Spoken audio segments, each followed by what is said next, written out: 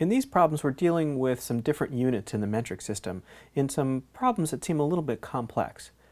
If you know a couple of little secrets about the metric system, though, they become a lot easier. Let's look at this first problem.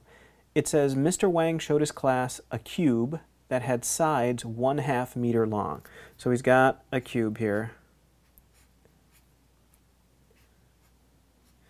And each side is 0.5 of a meter.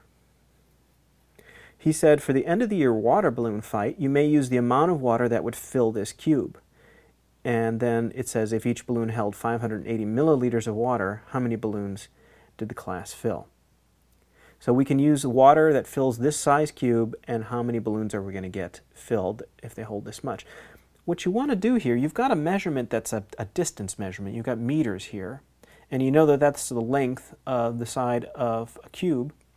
What we want to do is figure out the volume of this thing in milliliters. Well, how do we do that? We're going from meters. How do we get to milliliters? One of the nice things about the metric system is that 1 cubic centimeter is the same in volume as 1 milliliter. So what we want to do is figure out how many cubic centimeters are in this cube, and that's how many milliliters will be in the cube.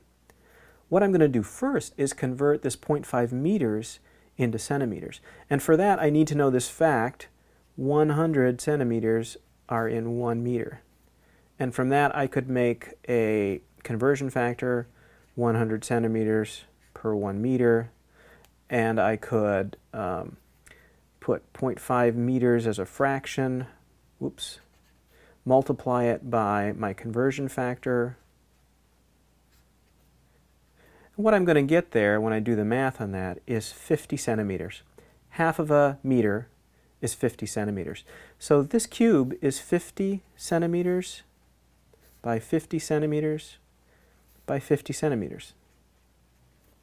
If we want to figure out how many cubic centimeters are in this cube, it's going to be 50 times 50 times 50. That's how we figure out the volume here. And that is a lot. It's 125,000 cubic centimeters, which means it's 125,000 milliliters. The next part of the question says how many balloons that hold 580 milliliters can you fill with this? So what we want to do is divide this by 580 and see what we get. And when I do that on my calculator, I get 215.5. So you could fill 215 and a half. We won't count the half, and we'll just say 215 balloons. That sounds like enough balloons for a pretty fun water fight. So the key to know in this one is that cubic centimeters are the same thing as milliliters. Let's look at one more. This one says an aquarium with the dimensions shown below, and it's 100 centimeters by 35 centimeters by 56 centimeters, is filled with water. Two parts of the question. A, how many liters of water are in the aquarium? And B, how many kilograms of water are in the aquarium? Well, we know how to do A now because we know that cubic centimeters is the same as milliliters. And once we get this into milliliters, we can convert it to liters. So let's do that. The first part to figure out the cubic centimeters in volume is we have to multiply the three sides. So 100 times 56 times 35. And I get 196,000 cubic centimeters, which means, let's give myself a little more room here, which means we have 196,000 milliliters, because cubic centimeters are the same thing as milliliters. Now we need to convert this to liters. And to convert this to liters, I need to know how many milliliters are in a liter, or how many liters are in a milliliter. Well, it's 1,000 milliliters per 1 liter, or I could write that, write liters like that, or I could write 1 liter per 1,000 milliliters. So I can convert this by taking my number, 196,000 milliliters, and make that a fraction, multiply it by one of these, and I want to choose the one where milliliters is on the bottom, so it'll cancel with the one that's on the top here.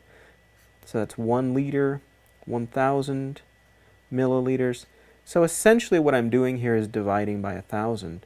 And what this comes out to is 196 liters. So for A, 196 liters. That's part A. Let's look at part B. It says, how many kilograms of water are in the aquarium? And this is another cool thing to learn about the metric system. 1 liter of water has a mass of 1 kilogram. Now that's when water is at 39 point something degrees Fahrenheit or 3 point something degrees Celsius. But in general, a liter of water has a mass of 1 kilogram. So the answer for this one, how many kilograms of water, is the same with the units changed. It's 196 kilograms. Once you figure out liters, you've basically got kilograms. So those are some questions with metric units and converting between distance and volume and mass.